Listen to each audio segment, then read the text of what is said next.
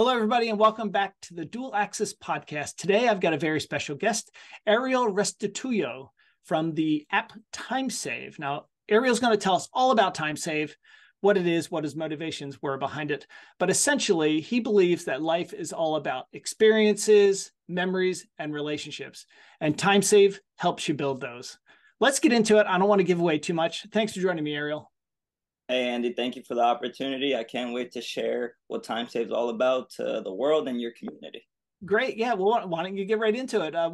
First off, what was the inception of Timesave? What was the problem you were trying to solve?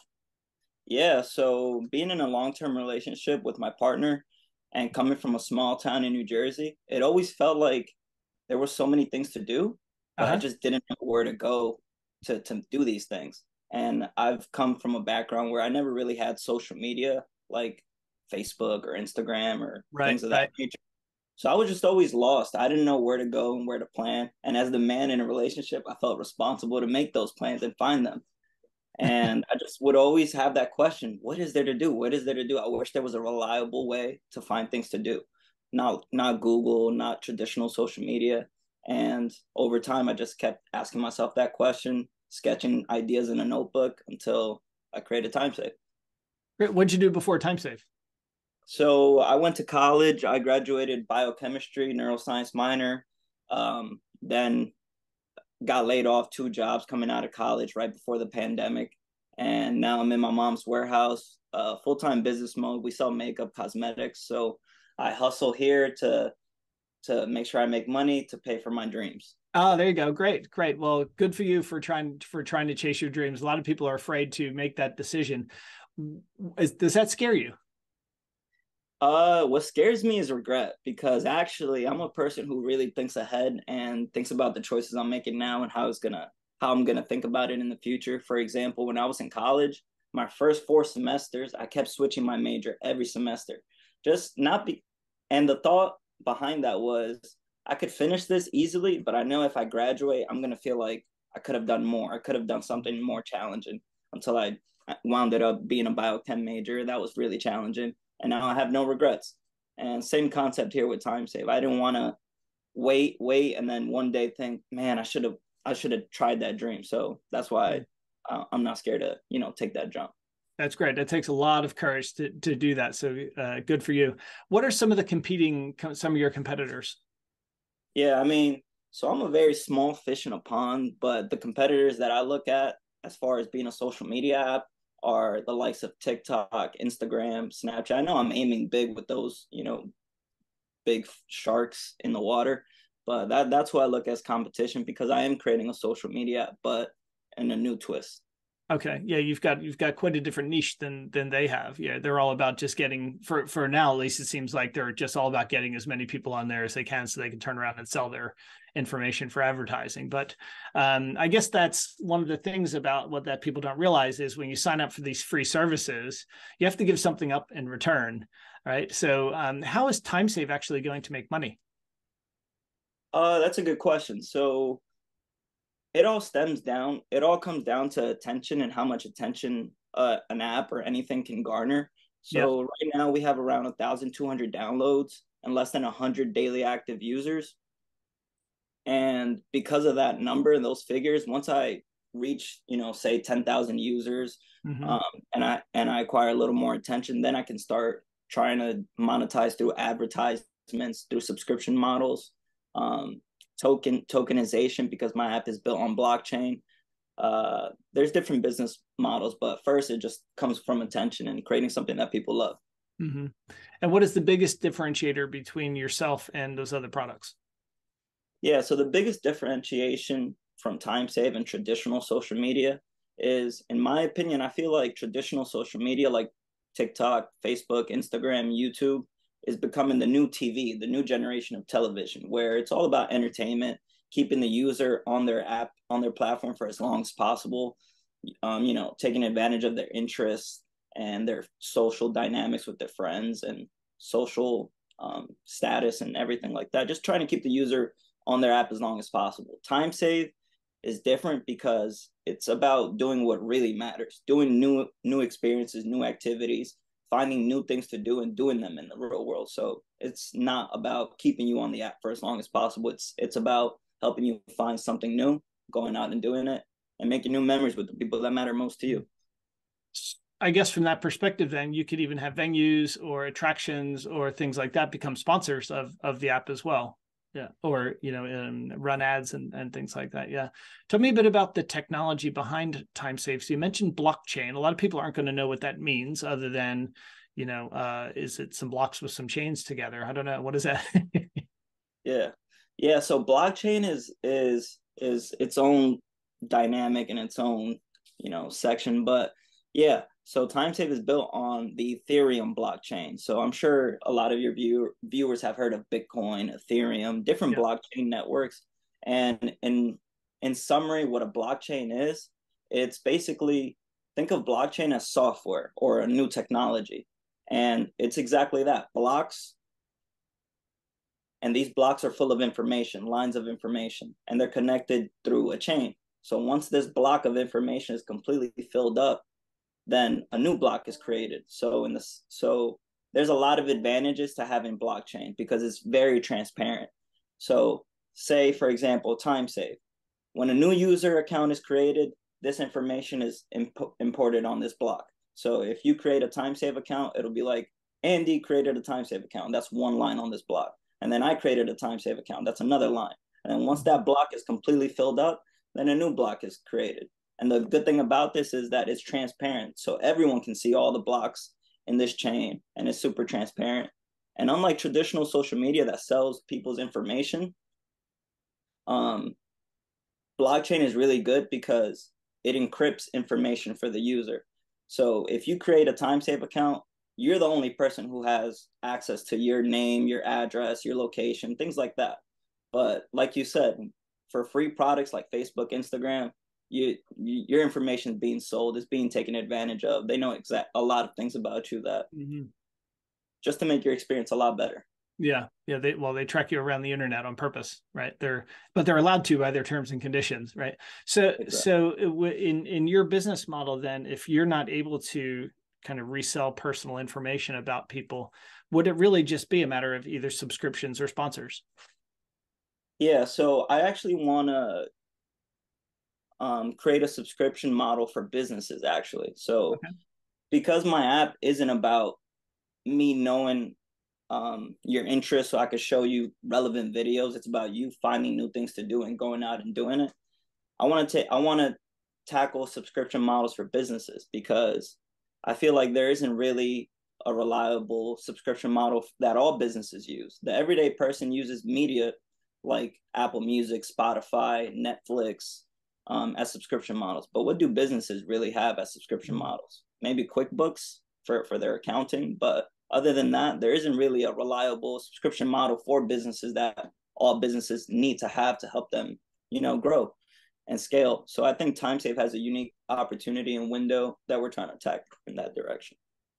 What's been your the most challenging part of trying to get Timesave up and running?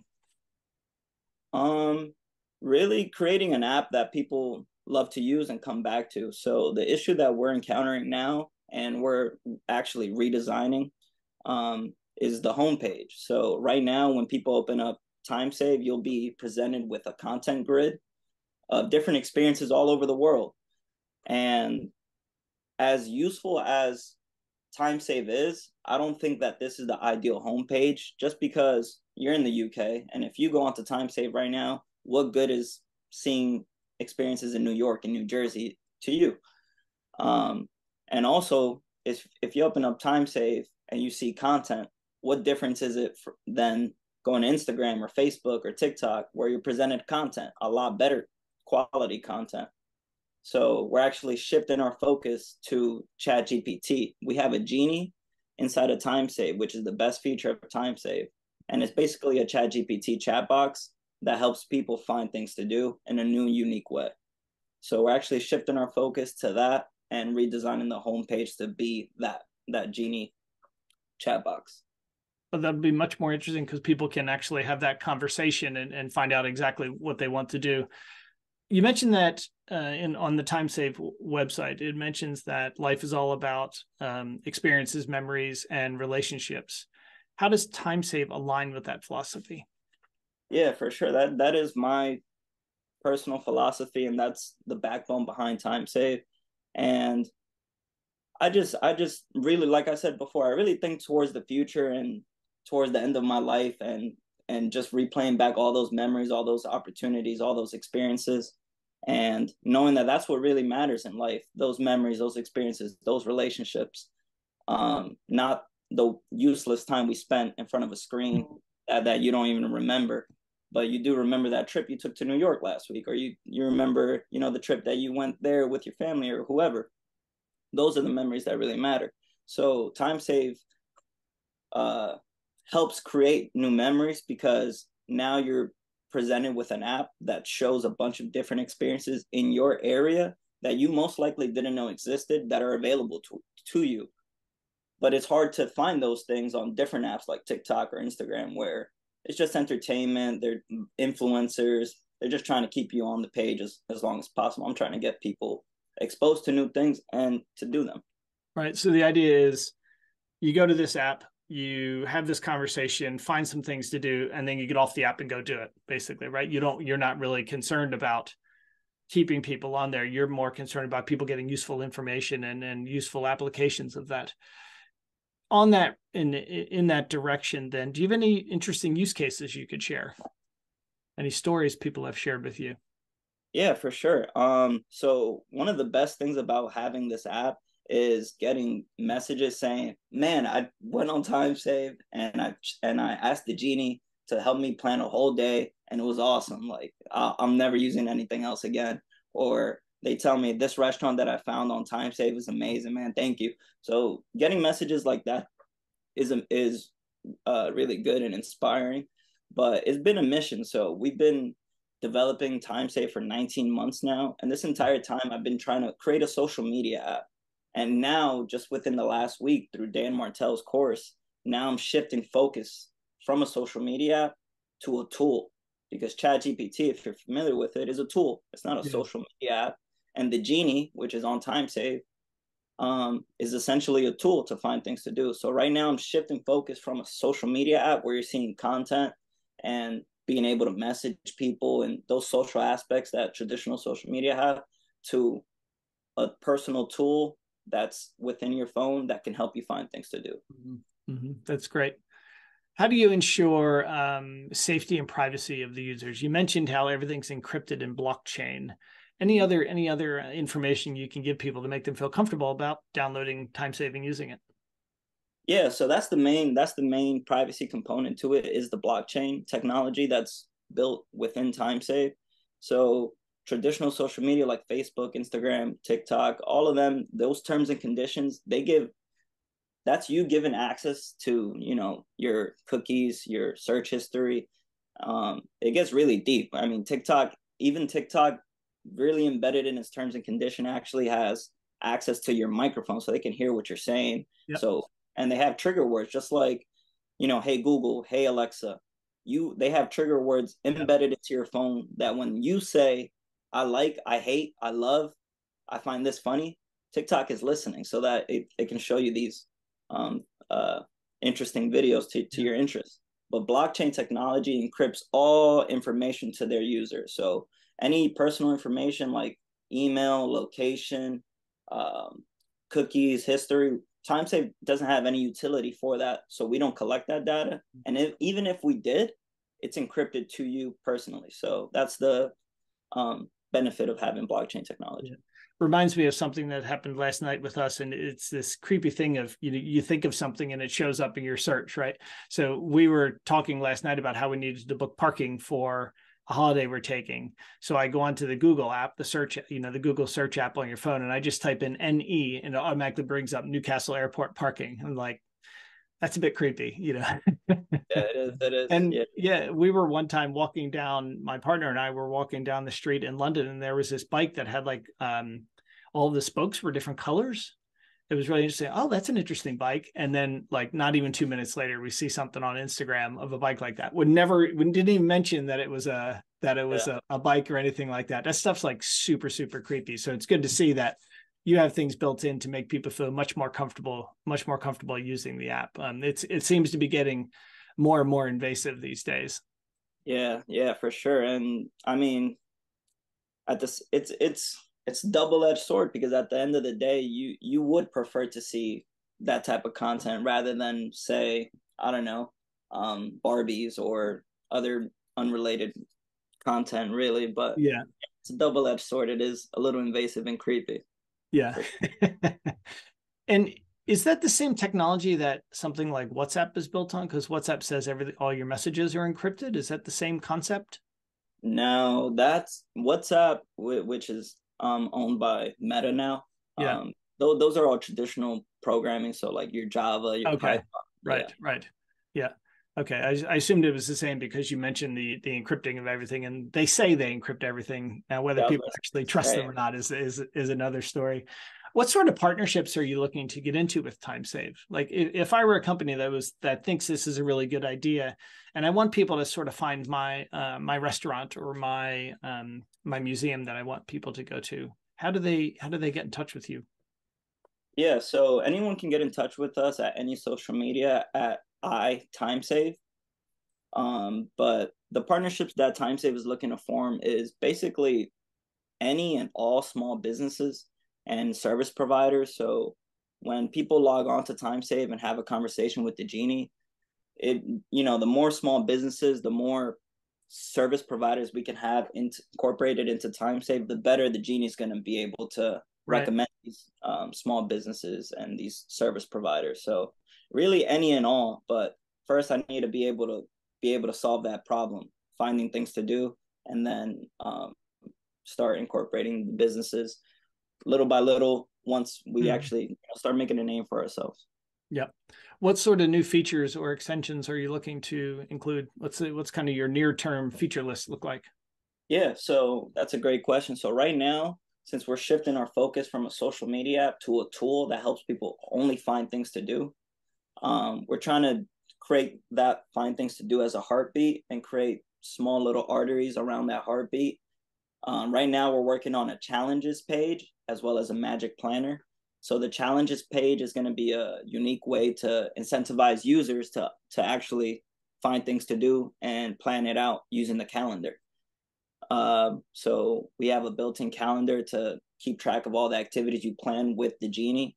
We have a magic planner that'll help you plan activities, a whole day, an afternoon break, a dinner, a whole week, whatever time frame you're looking for anywhere in the world. And then we have the challenges to help incentivize people and give them a push to do different activities, whether that's eating, hiking, fun activities, entertainment. So those are a few features we're working on.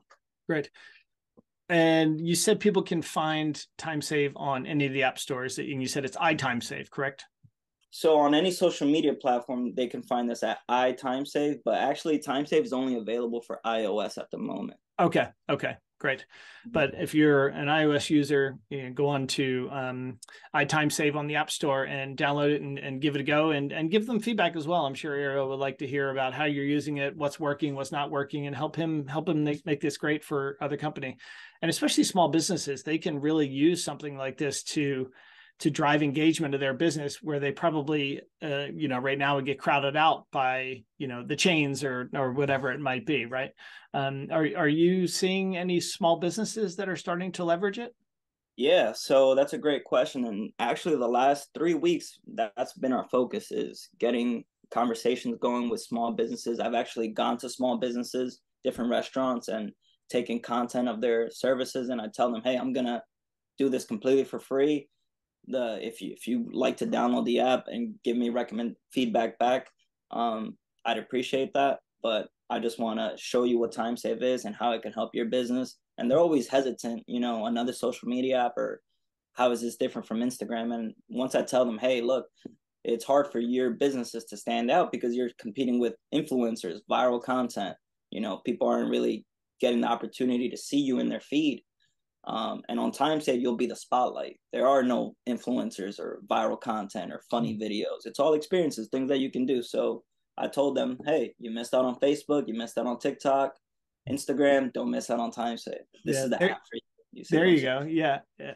What's motivating you to take this journey to change kind of social media forever, right? So again, it's kind of social media, it's kind of not, right? You're sort of somewhere in the middle. But what motivated you to do this in the first place? Yeah, so it always came down to being able to find things to do. That's been the biggest motivation for me, and just realizing that that's what really matters in my life. And I realized that. And also in this journey of creating a social media app, I realized, and from studying traditional social media apps and what works well for them, just how negative and bad it is for our generation. And Mm-hmm. this is the first time in human history that social media is even a thing. And I just see the consequences from it, from long-term use, all that screen time that just goes to nothing, that no one really remembers. It's the new age TV, and that's another big motivation for me, just to be that good side, that the Avengers for social media, and try to really wake people up. Yeah, if you're able to help get people outside, get fresh air, go see things that are not on their phones, that's going to make a world of difference to people's mental health as well. There's so many studies now about the addictions that phone have and how it's hurting people long term and how it's affecting learning for kids now. And there's so many things that it's problems that it's causing. It's nice to see somebody on the good side. Yeah. Yeah, for sure. What are some lessons you've learned along the way? Man, if I could share, there's many lessons, but the biggest one that comes to mind right now is focusing on one single problem and being an excellent solution for that one problem. Because I am a non-tech founder, I built out my team to create this vision that I had. Mm-hmm. And it started from having the problem or the question of finding things to do. Where can I find things to do? But along the way, it's evolved to finding things to do, planning things to do, and sharing those things to do. And talking with Dan Martell and having these 19 months of not really the conversion and the engagement that I'm looking for Timesave, and sharing my experience with him, he told me the same thing. I'm sure you have mediocre solutions for all three of those problems: finding things to do, planning things to do, and sharing things to do, instead of having an excellent solution for one problem. And that just got me really thinking, and that's why I'm shifting focus towards becoming a tool and just focusing on helping people find things to do and not worrying about planning or sharing. So that's the biggest lesson that I've learned, is that singular focus, because Mm-hmm. along the way you start building out features thinking it's going to be the difference and this is what's going to make people use Timesave, and man, it just becomes bloated, complex, instead of focused and just one Yeah, single focus on thing. that one problem that you can solve that nobody else can. Yeah. Yeah. You mentioned Dan Martell, so we're both in his coaching course. Why did you want to work with a coach? Yeah, so my biggest thing was time, buying back the time. And coming from New Jersey, in my environment, I don't really have a social group or a network of like-minded people who are, chasing a dream, doing small business, entrepreneurs. So first off, I wanted to surround myself with like-minded people who are in different stages of the entrepreneur process. That's one. And two, Dan Martell has so much experience in the technical landscape in the SaaS community. So I just know all the time that he's put in, he could save me a bunch of time, and he has. I mean, just him saying that single focus, it's been such a, you know, uh, a difference in the way I'm looking at Timesave. And Yeah. man, he just has so much technical experience that I just bought back so much time just being with him. Yeah. It helps you get that focus and helps that light bulb go off a lot faster than otherwise. Yeah. What are or who are some of your inspirations in the tech world and why? I hate to sound cliche, but man, I love Steve Jobs, and I just try to study him so much, just because I mean, I'm sure a lot of entrepreneurs feel that they're similar to him, but Steve Jobs was the marketer, he was the visionary, he was the face of the brand, and he wasn't really on the technical side building out Apple, or but he was the marketing genius, he was the speaker, he was the person getting the right people in the right place. he was the CEO of Apple. You know, he wasn't building out the app. I mean, the technology. So I take a lot of inspiration from Steve Jobs being the face, getting the right people in the right place, and just that simplicity mindset. Apple is probably the best brand, the biggest brand in the world. I think it's valued at 3 trillion right now, and just his simple mindset has transformed how businesses do business. Everyone is trying to be more simple now, and it all stems from the greatest business there is, which is Apple. Yeah. Yeah, it's really, really interesting. I'm seeing the same thing now. Everybody's trying to simplify things, and it went the other way for a long time. Like you were saying, you're trying to add, for a while you got a bit distracted by trying to add too many things into the app. But the more you simplify it and you make it easier for people to use, the more they're going to use it, right? It's pretty straightforward actually, but it's almost too simple. Exactly my thoughts. Yeah, but that's the process that a lot of apps and a lot of tech startups go through. They really complicate things and bloat it up and make it more complex instead of trying to solve one little thing. And the message would be a lot clearer for one solution. And right now, find things to do, plan things to do, share things to do. It's kind of like, all right, so what do I use the app for? Versus, hey, find things to do on Timesave. Right. So what's going to be the next thing that you try to do then once you get that problem solved? The next thing I'm going to try to do is implement Google Analytics, so I can track exactly how users are interacting with the Genie, so that I can get user feedback in that way. And once I create this one solution, this one-stop solution for finding things to do, it's just a matter of, all right, how are users using our app? What are they typing in? What are they searching? How can we make it better? So after we implement this solution, now it's just a matter of, all right, how are they using it? How can we improve it? Great. Let's go through a couple rapid fire questions. What's the last book you read that had a big impact on you? Yeah, The Tipping Point, Malcolm Gladwell. Oh, great book. Great book. Why did it have an impact on you? It had an impact on me because in one sentence, the smallest change can make a big difference in your business and in the world, really. And that's the thing with entrepreneurship.